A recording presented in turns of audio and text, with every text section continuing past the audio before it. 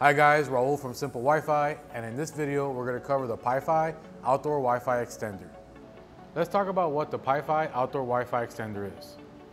The idea here is you're grabbing internet directly from your inside router and bypassing all the walls and building materials by feeding it via 100 feet of Ethernet cable directly out to an outdoor access point.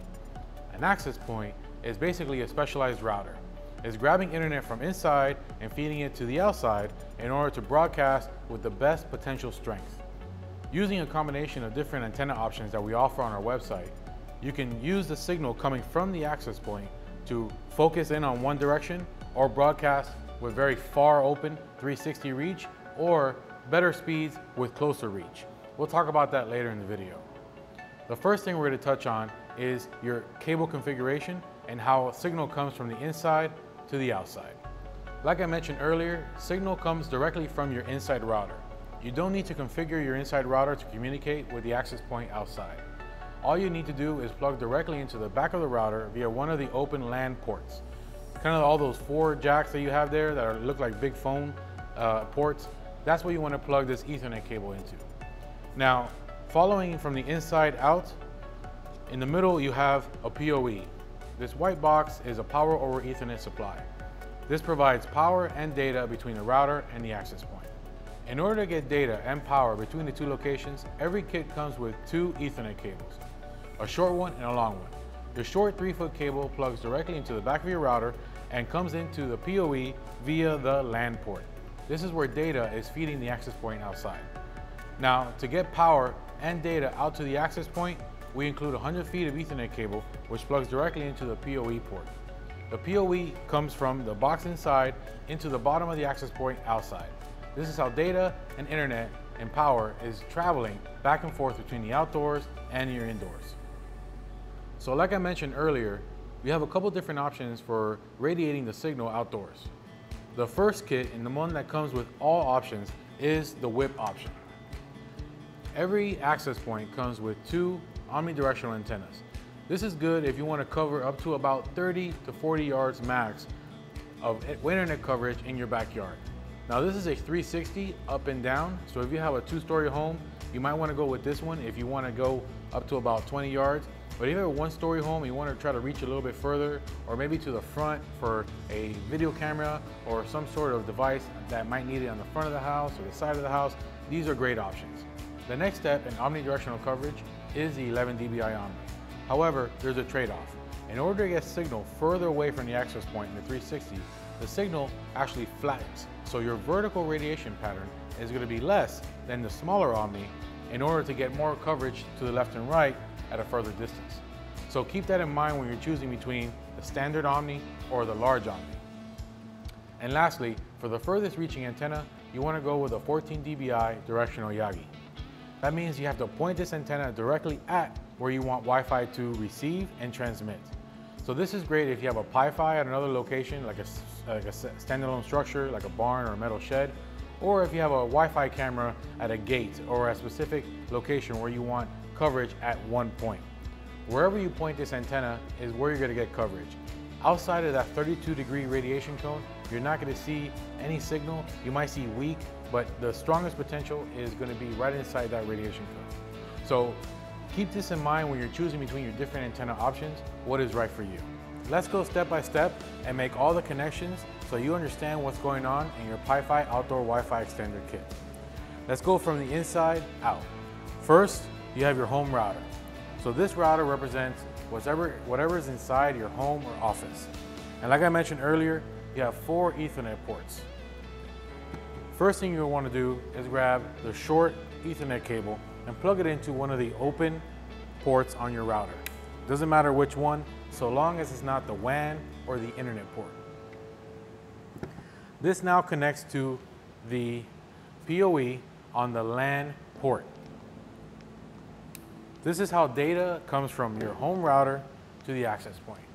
You don't have to do anything to your home router or notify your ISP or do any special configurations. Internet is coming off of the back of that Ethernet port and you're just passing it along to the outdoor access point. Now you grab your long cable and plug it into the PoE port on your PoE. This is how power and data goes to the access point. You gotta give power to the PoE, and this goes to your wall outlet. Since power is coming over the Ethernet cable, no power is needed at the access point. Everything comes from inside at the router location.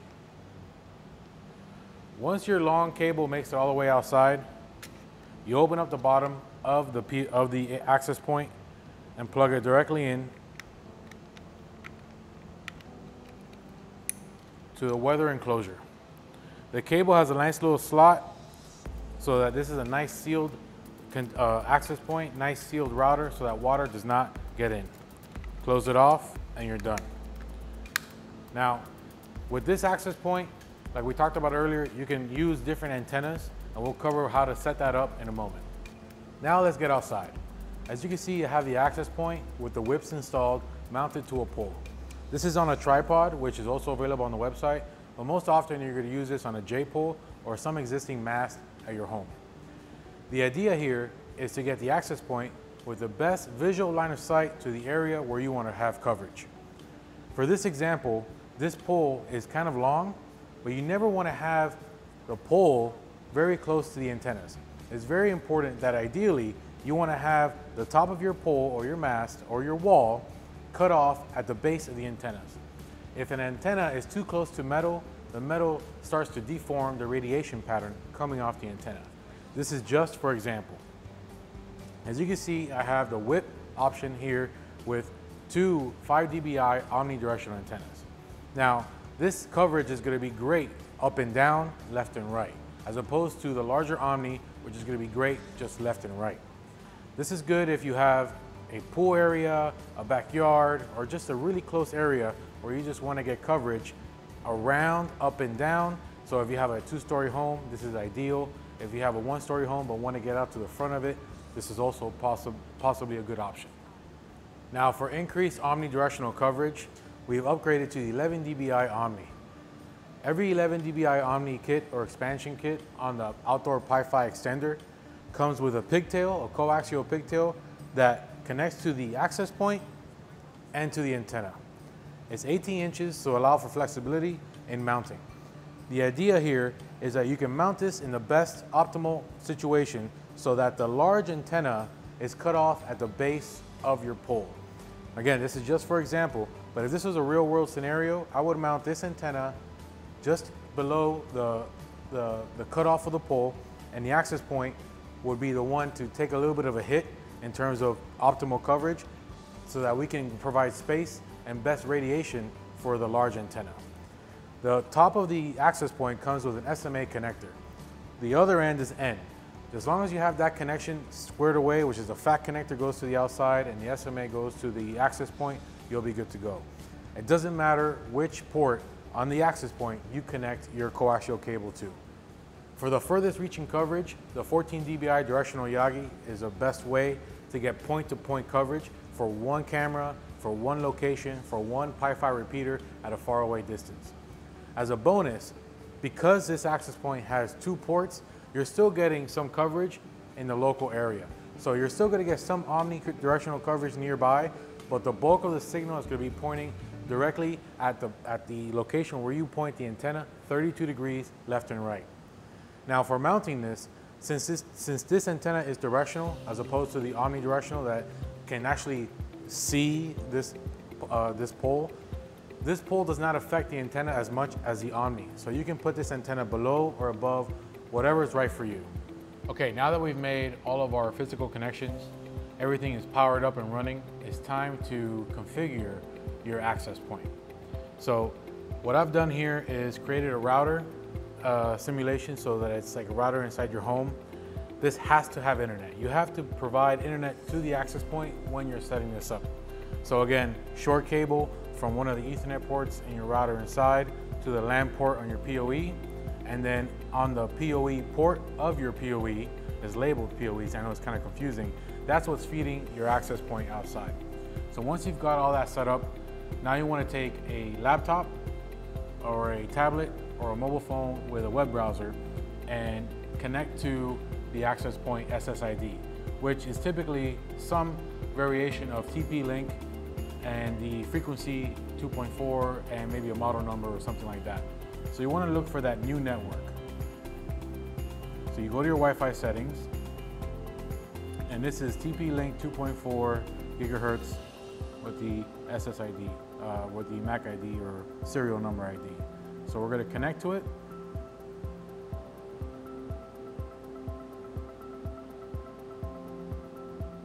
And connected. So right now, this system has internet, and that's because it's already plugged into your home router. If you wanted to leave this network as TP-Link and open, then it's up to you. But you're going to be vulnerable to people hacking you and stuff like that. So it's always good to set this up with your own SSID, or you can have one of our tech support agents do this prior to shipping.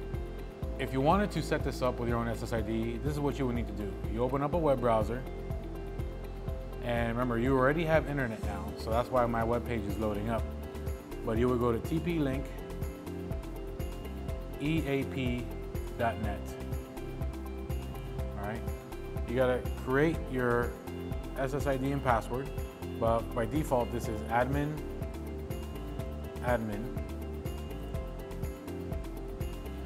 And here is going to prompt you to provide a new username. So you can just leave it as admin for now, and for password, we'll use simple Wi-Fi. Okay. Now you want to definitely make this stronger. This is just for the video. Okay. So once you got to the TP-Link setup page, you want to go under wireless, and here's your SSID. You click this little button here, edit. And you can change this to whatever you want. So PiFi base station video. And I'm going to put a security mode of WPA-PSK and change that to all lowercase simple Wi-Fi. Press OK. Now give it about a second or so, or really about a minute, for the system to reboot. You'll know it's done rebooting. Typically there's some sort of prompt that tells you to reconnect. You can see my wireless here just disconnected. And if we wait another 5 seconds, we should be able to see the new SSID we just created, PiFi base station video. We can connect to it, simple Wi-Fi, hit next. I'll choose no, and I'm connected to the internet. And it's that simple. Thanks for watching. I hope you liked this video. And if you did, please press like down below and subscribe to our YouTube channel for more videos coming up. If you have any questions, comments, or concerns, feel free to contact us at support@simplewifi.com or give us a call to speak to one of our USA-based tech support agents. Thanks.